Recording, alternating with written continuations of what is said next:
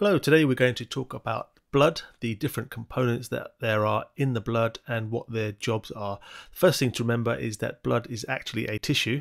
A tissue, as you may remember from our video, is a group of cells working together, so blood classifies or can be counted as a tissue. If you were to look closely at this sample of blood, you would be able to see some of those different components, and they are pointed out here. So the first one is the liquid part of the blood, and that's called the plasma. So that's the liquid in which everything else is suspended. This is our red blood cell. And the reason why blood is red is because there are so many of those red blood cells. We have these larger cells, which are the white blood cells.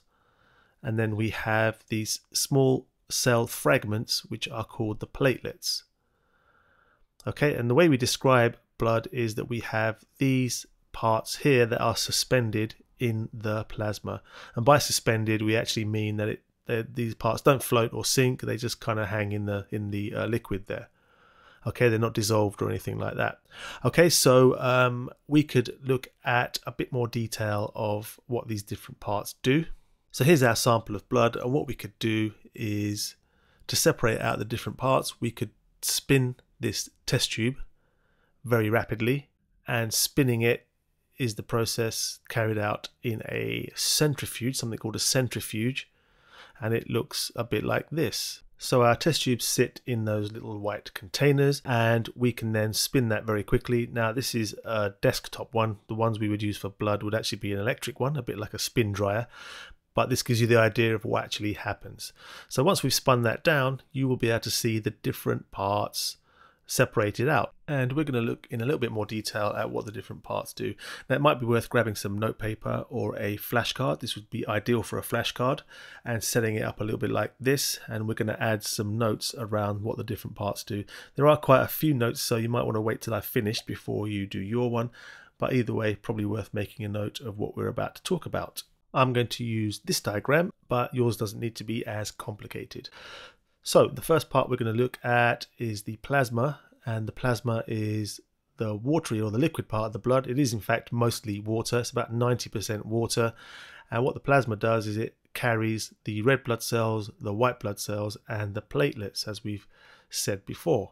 But there are other roles as well.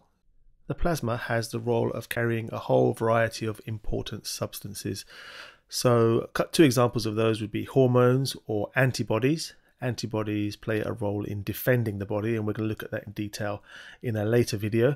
But we also have other solutes that are dissolved in the blood. So solutes are things that are dissolved, and they would include nutrients which come from our digested food. And a common example of the nutrients is something like glucose or amino acids that have come from food that you have eaten. It also transports other substances, carbon dioxide and urea, and both of these are examples of waste products. Okay, so that's the plasma and the main roles for what it does. We have next our red blood cells, and the one single job that the red blood cells have is to carry oxygen. Red blood cells carry oxygen around the body, and the red blood cells have a bunch of adaptations to help them do this as effectively as possible. So the first one is that they contain a substance called hemoglobin. Hemoglobin is a kind of protein, and it's good at carrying oxygen. So they contain lots of hemoglobin, and when that hemoglobin combines with oxygen, it's called oxyhemoglobin. When it drops off the oxygen, again, it turns back to hemoglobin.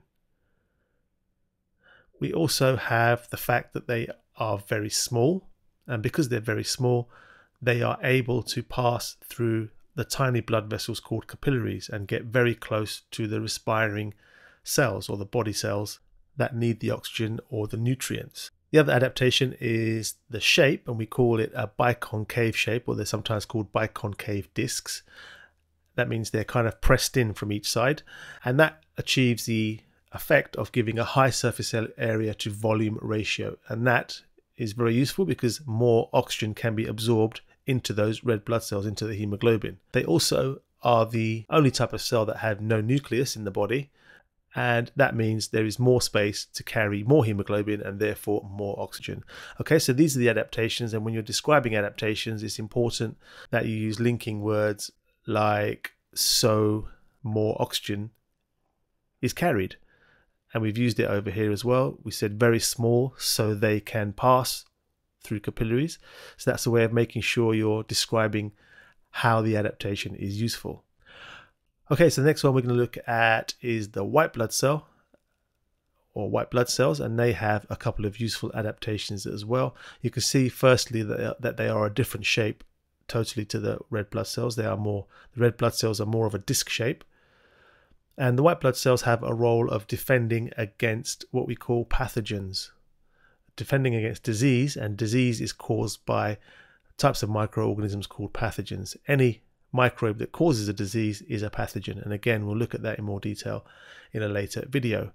One of the first adaptations for our white blood cell, so we've got adaptations. One of the first ones, and the main one, is the fact that they can change their shape quite easily. They have quite a fluid structure, so it's easy for them to change shape, and that change in shape is really useful because one, it allows them to leave the blood capillaries. They can squeeze out of blood capillaries and go and deal with any microbes that are causing a problem. And one of the ways they do that is they engulf the microbes. So they kind of swallow them up, and having that fluid structure allows them to do that quite easily. So that's our white blood cells, and next we're going to look at our platelets. The platelets are shown as these kind of yellowy structures there, and they are tiny cell fragments. They're not actually individual cells by themselves, just fragments of cells, and their main role is helping to recover when you have either scratched or cut yourself. So what they do is they help the blood to clot. So if you've got a scratch or a cut, the blood will clot in that area and provide a barrier to stop anything else, any other kind of microbes or something like that getting in. So platelets help blood to clot so they can block wounds and protect from further infection. Okay, so this is basically the roles of the different components of the blood. I just noticed the platelets should be in blue there, same as everything else. But there we have it. That's the summary of what we need to know about the blood. And if you waited to add your notes to your flashcard or your revision sheet, you can go ahead and do that now. There's nothing more to add. Your revision card might look a little something like this. So we've got our blood in the middle.